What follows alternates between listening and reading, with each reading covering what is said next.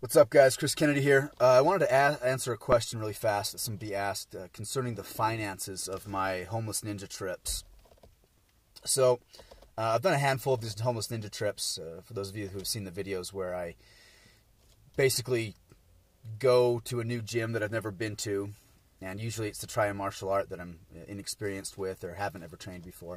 And then I just train for a while, and then I come back home. And I usually train for 2 to 6 weeks. So we'll say like a month on average. So somebody asked me how much this costs and if I could go over finances. So the short answer is you want to have at least $1,000 to spare to go on one of these trips. And I'll break that down for you right now. I'll do it pretty quickly. But first of all, before you go on any of these trips, and let me just specify, I'm not talking about all my trips because for example, I have one of my Homeless Ninja videos is in Thailand. And if you're going to travel overseas to pretty much the other side of the world, it's going to cost more money than, driving the next state over. I live in Utah, by the way, so going over to Thailand for a video is going to cost me a lot more money than going over to Nevada. So so I'll leave that one out. And then I've also done one Homeless Ninja video here in Utah, and that one was obviously really cheap because I didn't have to go anywhere and I could just stay at home while I visited this new gym.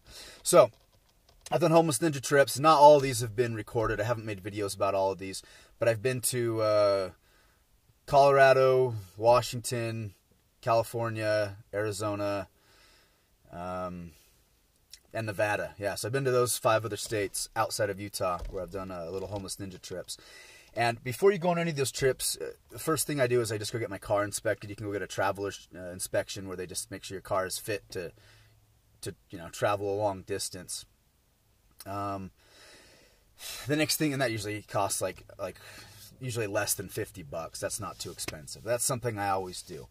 The next thing the next main thing you're going to have to worry about as far as finances go is gas. And I have never traveled more than 12 hours on a Homeless Ninja trip, 12 hours to a gym. And so, I don't know, let's say you travel 12 hours to a gym, and then you are in a completely new city somewhere like in California, and you're going to stay there for a month and then drive back home. Well, it's going to be a couple tanks of gas getting there, usually 2 tanks of gas. Staying there for a month, you're not really traveling around a lot. You're just kind of staying in the same city for that whole month, mostly just training. But it's still going to probably be about 2 tanks of gas during that month. And that's being generous, maybe just 1 tank. And then driving back home, usually another couple tanks of gas. So I would say I spend usually about, and my car gets pretty good gas mileage, so usually about $200 in gas I'll spend on one of these trips. Maybe a little bit more. While there, food is the other main expense. And I would say expect to spend about $10 a day on food. So that's about $300 if I'm staying somewhere for a month. And, if you're single and you want to, meet some girls while you're there or something, then you might want to go on some dates, and that might cost you a little bit extra. So you might want to set some more aside if you're planning on doing something like that. But if you're just going to show up and, go to the supermarket and get cheap food every day to eat, no more than $10 a day you're going to have to spend. While you're there, any decent gym is going to charge usually around $100 a month, give or take. So expect to spend an extra $100 there. So, $500, $600, $700. I would say like $700 maximum is what you should be expecting to spend.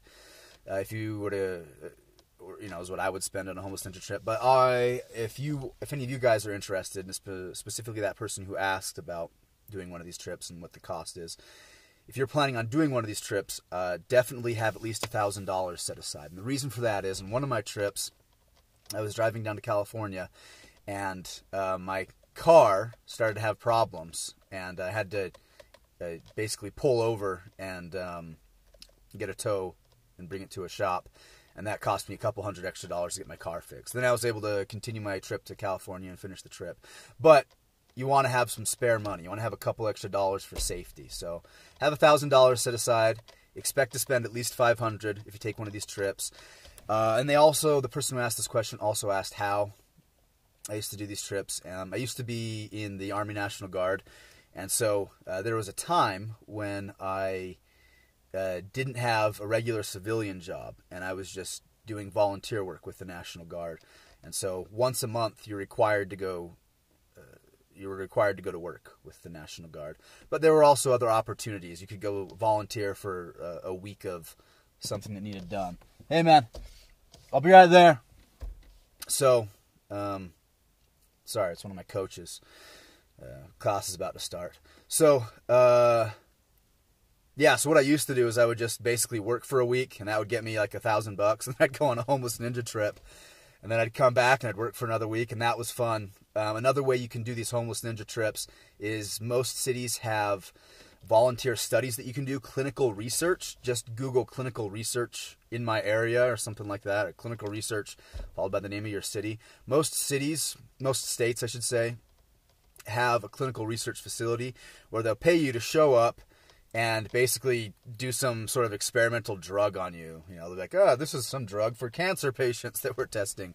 It's not legal yet. You'll show up, and they'll give you like $5,000 for a week or two of just sitting there and getting drugs. And that one can be sketchy sometimes, but I've done a couple of those to support Homeless Ninja trips. So that's another idea for you. The other idea is you can start your own business like me. I own a martial arts gym, so... if you own your own martial arts gym, once in a while you can tell your assistant coaches you're taking over for 2 weeks. I'm going on a trip. I'll be back in 2 weeks. So there's a few ideas, a few ways to do it. Anyway, guys, if you have any more questions, please let me know.